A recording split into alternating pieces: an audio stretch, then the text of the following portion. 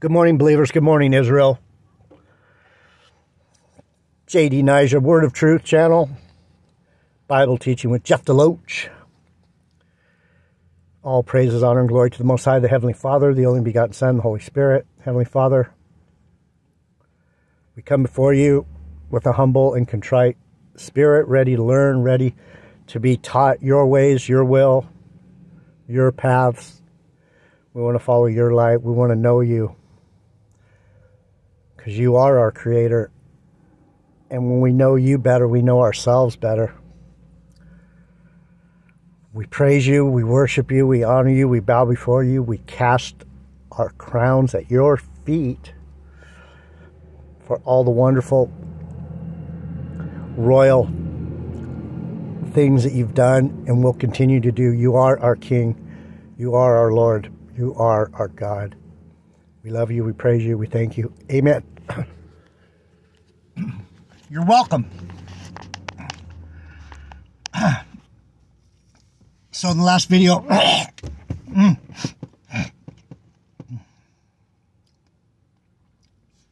I set it up. That was the setup video. That was the prelude. And so I was pontificating on the histrionic reality of some of the things in the Bible and what that means. Probably as you get deeper into the Bible, you'll realize that when you get hung up on the literal, historical theme, through line of this book, you will become more confused, and you will be going down paths and trails that lead into fields of poison ivy and vipers. And we want to think of the Bible as literal in some regards. It's okay to say, yeah, the chosen people were led out of Egypt.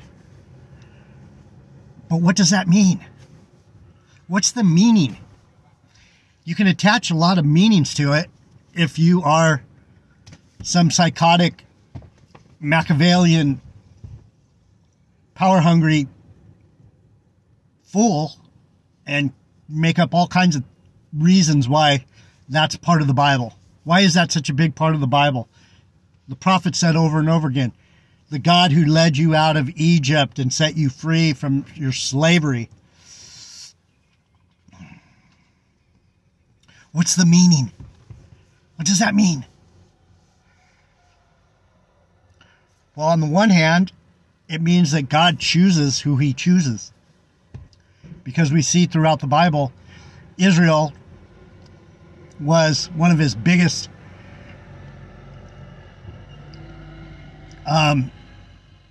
vexations due to their rebelliousness and their stubbornness and just their stupidity. They were a bunch of stupid asses.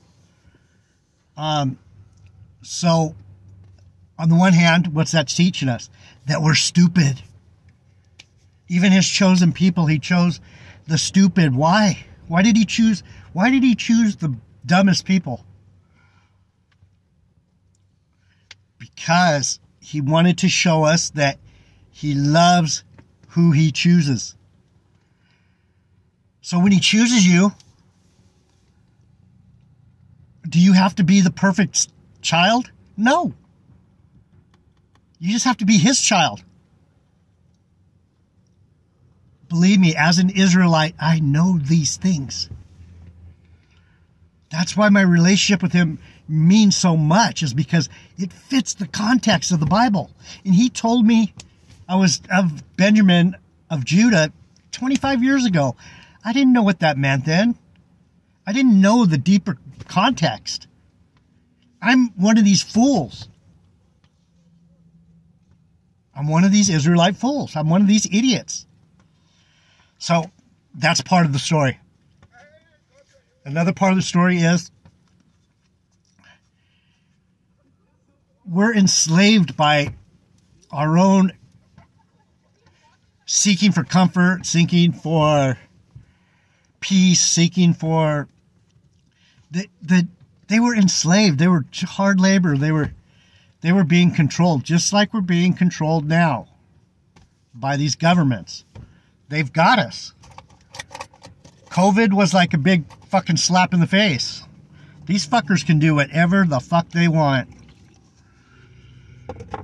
Do you think any sane person would say Ukraine and Russia should be murdering each other right now? Do you think any sane person would say that Israel should be bulldozing the people in Gaza and slaughtering them and starving them out and torturing them? Do you think any normal person would say, yeah, cool, they're evil? You know, people come up with all these reasons why, oh, we got to take care of evil. Evil doesn't submit to good until God gets here, so we're going to get fucked. These rapture people, oh, I'm going to get out of here. I'm not going to have to put up with the tribulation. Dude, you're not in tribulation already? You see what's going on this earth and you don't get it? Whoa, it's going to get a lot worse. It's stupid already. Anyway, let me move on. So what's this vengeance? In the last video we went into Psalm 94, vengeance belongs to the Lord.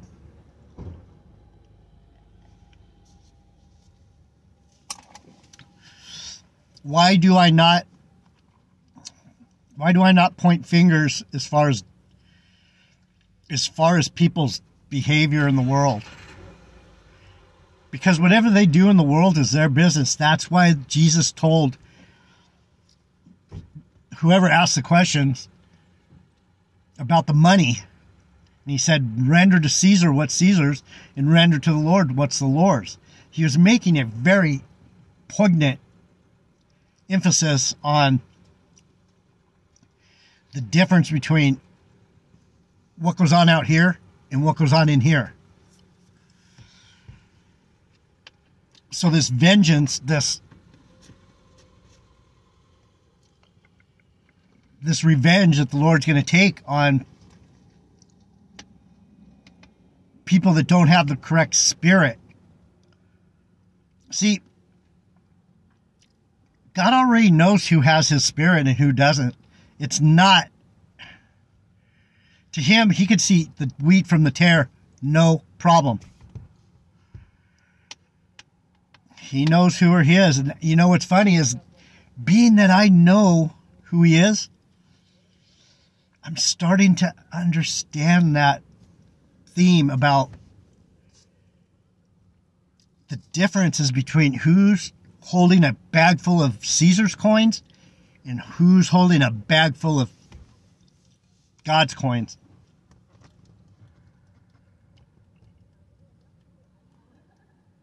The bags look the same, the coins might look the same, but they're completely different. So this is another theme that I would bring up, is that he knows already who he's going to give shit to. He knows who he's going to give knowledge to. He knows how to make you dumb.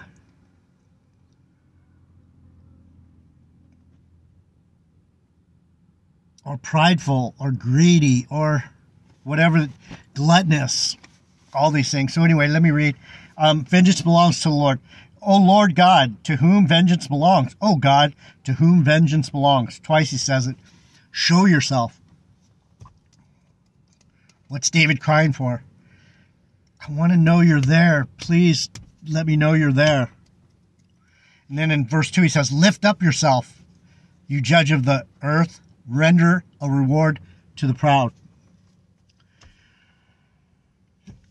You might look at me and say, oh, he's pretty proud, he's arrogant, he says he's close to God, he's one of the tribes of Benjamin, and blah, blah, blah. He knows the Bible better than everyone else. I try not to make you feel like I got anything that you can't have. I'm not above A servant is going to work through the bullshit and try and make it right. And so the only reason I go into these things continually is because I want people to get knowledge of God. I want them to know their Creator. Get it? Show yourself. Show yourself to these people. When He comes and He shows Himself, oh boy, there's going to be a lot of gnashing of teeth. Lord, how long shall the wicked triumph? Twice again He says it. How long shall they utter and speak hard things, and all the workers of iniquity boast themselves? Workers of iniquity boast themselves. How long shall they speak lame things? What is it? Insolent, stupid things. Why are they so insolent? Why are they so unlearned? How can they be so off, right? They break in pieces thy people, O Lord, and afflict your heritage. So, heritage. What's our heritage? Our heritage is Abraham, Isaac, and Jacob. If you're a Christian, or a Jew, or even a Muslim, that's a good example of how people have misinterpreted the Bible. You have Jews, Christians, Muslims. They all believe in the book. They're all children of Abraham, but do they all believe the same thing? They wanted to make something for their people. Their people. All people are our people. People? No, they're not our people. That's why we're killing those people in Gaza. They're not our people. They're Muslims. Really? Really? They break in pieces thy people. Verse 5, Psalm 94. They break in pieces thy people, O Lord, and afflict thine heritage. Heritage. Where did we come from? Where are we going? What's our goal? What are we seeking? Show yourself, Lord. Show yourself. Our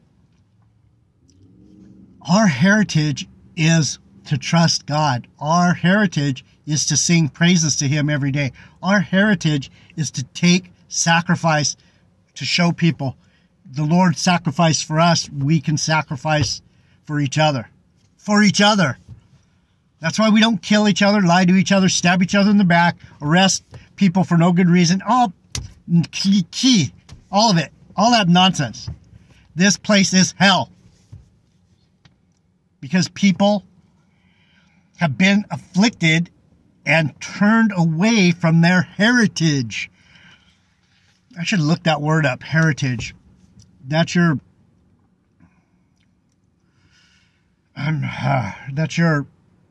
ancestry, your ancestral knowledge and wisdom, heritage. I'm going to go on. But they break in pieces thy people. These people that are talking shit are causing problems. No one will just sit down, cut the nonsense, and say, you know, it really doesn't make sense that we say that Joseph is the father of Jesus. It just doesn't make sense. How could that be? How could corruption be our God? Because they're corrupted, and they stand by that. GMS, Black Hebrew Israelism. It's sickness. It's sad. It's niggardly. It's fucked up. Anyway, they slay the widow and the stranger and murder the fatherless. Who's the stranger? Hi.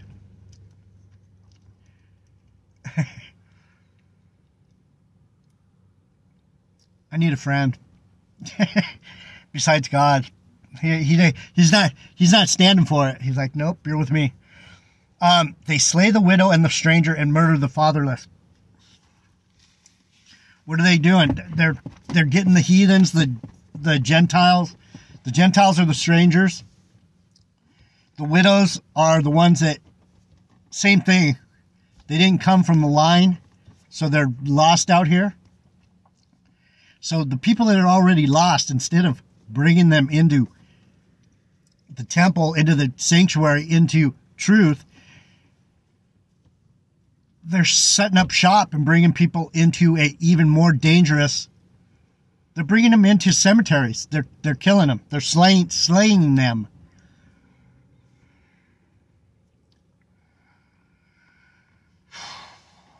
They slay the widow and the stranger and murder the fatherless. Who's the fatherless? They're the ones that don't have the Heavenly Father. See, people have, oh, that means some woman who lost her husband is a widow, and the fatherless is the one whose dad ran away on him. And no. They ain't spiritual. That's where we're all lost. People are reading the Bible way too literal and not spiritual. They have a bag full of Caesar's coins, and they're going, flicking them, thinking they're somebody. Understand, you brutish among the people, and you fools. When will you be wise? So, let me make a point real quick about this channel. I'm not the easiest guy to sit and watch. That's part of the channel. I'm supposed to be off-putting. That's who I am. I'm not. God made me this way. He's like, I'm going to give you so much, but no one's going to listen to you. And I've had to deal with that. I'll deal with that forever. I'm always going to have more than I can give. And I'm not going to know how to do it because he's not going to let me do it. Maybe at some point. But I've been doing this for 3 years now or something like that. I lost track. And we only have 310 subscribers. Goes to show what's going on out here. You don't have to look at me. You just listen to what I'm saying. The value is in the bread I'm giving you. Anyway, understand, you brutish among the people. Brutish is senseless.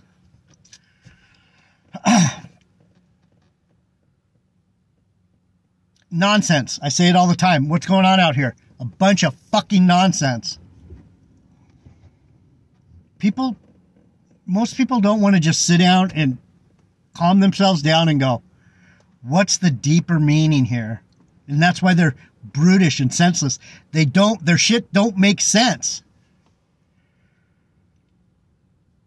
Why are you talking about GMS? Why are you talking about the United States becoming the lake of fire? Dudes. Yeah. You seen that movie with Linda Hamilton when the nuclear explosion goes off and she's holding on to the fence? Ha ha ha ha ha. That's what's going to happen in America. Ha ha ha ha ha. This place is going to be a lake of fire. Completely destroyed. Really? You think so? You're telling people that? All right. Understand, you brutish, senseless among the people, and you fools, when will you be wise? He that planted the ear, shall he not hear? He that formed the eye, shall he not see? Who are we supposed to be looking for, and who are we supposed to be listening for? God. He's the one that created the eye and the ear.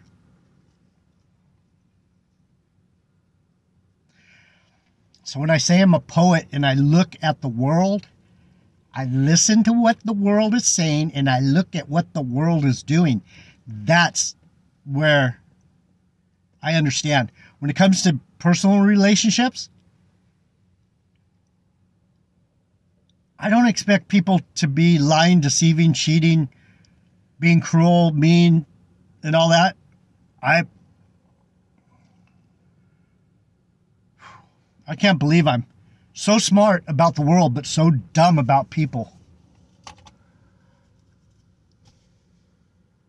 I've been fucked by people in the most... Anyway, let's move on. He that chasteneth the heathen, shall not he correct? He that teacheth man knowledge, shall not he know? I know. I know what God wants you to know. He made me a certain type.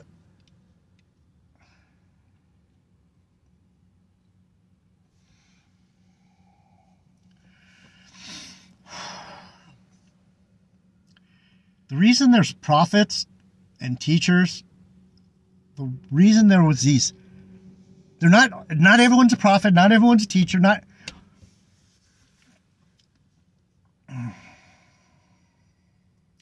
because some people are closer to daddy than others, and they're closer to brother than others. It's just that way. That's why it is the way it is. And being no one's going to listen. They didn't listen to Jesus. They didn't listen to Moses.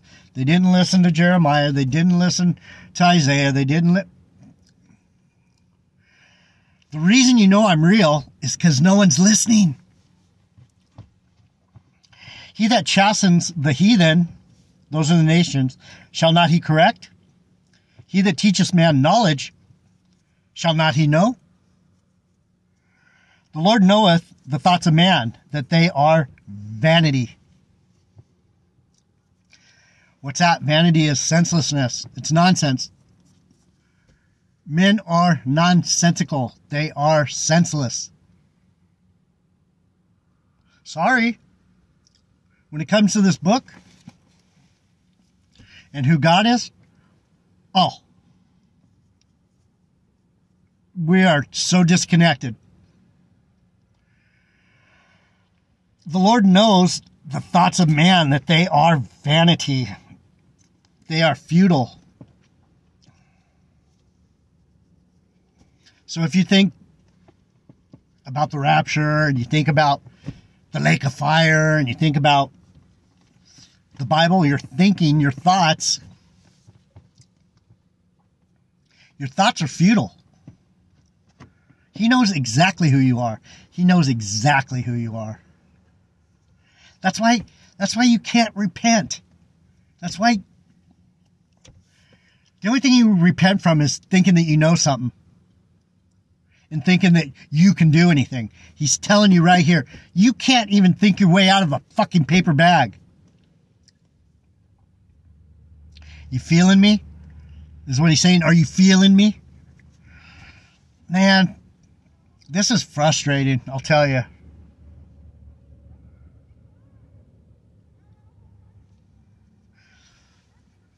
I don't have patience for childlike mind thoughts. Blessed is the man whom thou chastenest, O Lord, and teachest him out of the law. What do we want? We want the Lord to bring someone to us and go, you're all fucked up. You got a problem. You're not right. We want that. Why aren't we looking for that? Why are people so prideful and arrogant that they don't want to have a conversation?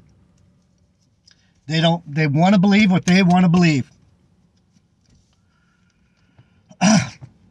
Even though it's not what God wants them to believe. Blessed is the man whom thou chastenest, O Lord, and teachest him out of the law, that thou may give him rest from the days of adversity, until the pit be digged for the wicked. Till these fuckers all die.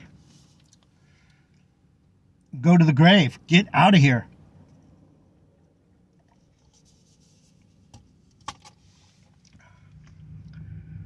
Do you like wicked people? There's a difference between a mean-spirited, ornery person and a wicked, unrighteous person. See, I'm mean-spirited and ornery and temperamental, but I'm honest and I'm not wicked. I'm a righteous person because I know these things about myself. What's a wicked person? Someone who's like, no, I'm all good. I'm going to rapture. I got it going on, baby. I'm not going to be left here with all these weak-ass sinners. That's wickedness. That's, anyway. That thou may give him rest from the days of adversity. That's where we're at. We need some relief. Until the pit be digged for the wicked. Verse 14, Psalm 94. For the Lord will not cast off his people, neither will he forsake his inheritance. What do I say? All the time, all the time, all the time. Once saved, always saved. I'm a fucking Israelite. What am I going to ride on? That promise? He's not going to cast me away. Fuck you, Tony Williams. Fuck you up your fucking nigga ass. You fucking wicked motherfucker. You don't know the Bible well enough to teach a third grade fucking Bible study, dude.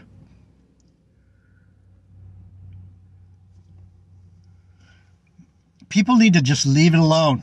If all these excess baggage would just go away and let someone who knows what's going on teach. For the Lord will not cast off his people. He will not abandon. I'm not going to be abandoned. That's why I do this, because I know I'm good enough. He loves me. Even if I'm a ornery, mean fucking prick. Get it? But judgment shall return unto righteousness, and all the upright in heart shall follow it. Let me see what I got. I got to go. I'm going to come back because I haven't taught for a couple weeks, so I'm catching you up. JD Niger, Word of Truth. I love you guys. Bible Teaching with Jeff Deloach. I'm out.